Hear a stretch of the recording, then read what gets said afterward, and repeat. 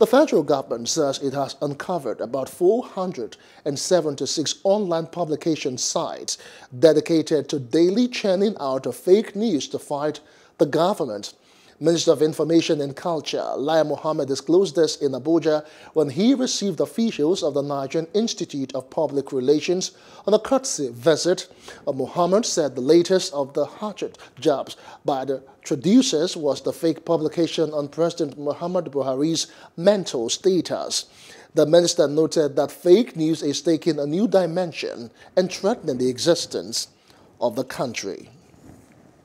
Hello. Hope you enjoyed the news. Please do subscribe to our YouTube channel and don't forget to hit the notification button so you get notified about fresh news updates.